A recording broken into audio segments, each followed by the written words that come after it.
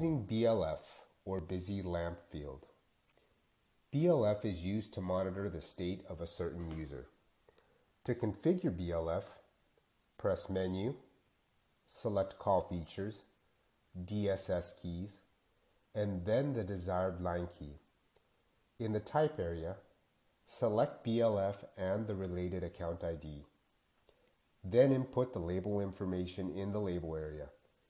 In the Value area, input the phone number or extension that you wish to monitor.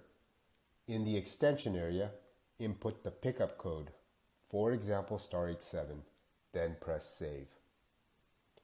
After the setting is complete, you will see that on the LCD screen the corresponding account key now displays the BLF icon.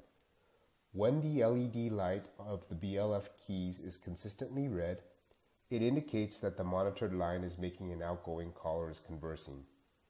When the LED light flashes red, this indicates that the monitored line is receiving an incoming call. When the monitored account is idle, you can press the BLF key to speed call the monitored user. When the monitored extension receives a new call, you can also directly press the BLF DSS key to pick it up.